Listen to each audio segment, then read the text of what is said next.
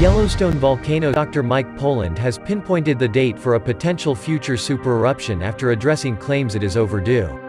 The caldera inside Yellowstone National Park spreads over the 3 states of Wyoming, Idaho and Montana and poses a significant threat in the event of a supereruption.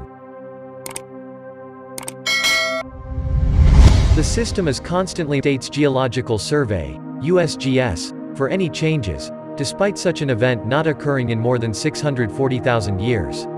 Over the years, there have been many unsupported claims that the supervolcano is overdue an eruption, after the average time between each event was calculated.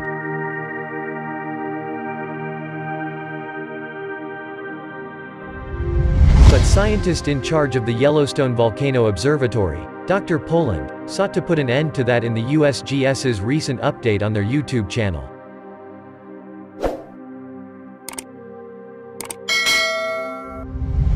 He said, "I thought I'd start out this month's update by talking about one of the most common misconceptions about Yellowstone, and that is a big explosive eruption at Yellowstone is overdue. This isn't true, and there are 2 reasons why this is the case.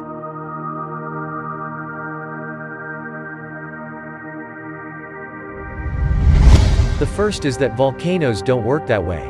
They don't erupt on schedules.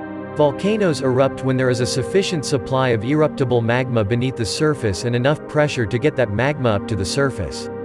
Right now, neither of those conditions exists at Yellowstone." Dr. Poland went on to detail how the hotspot may even be in a state of decline.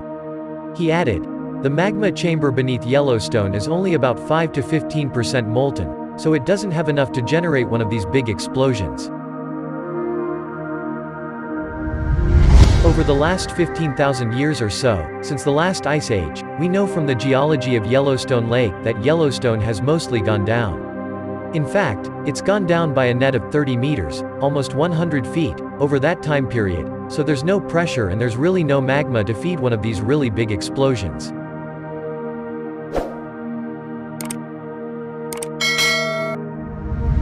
Even if you'd erupt on a schedule, the math still doesn't work out." Dr. Poland went on to dissect the numbers put forward, before detailing his own calculations.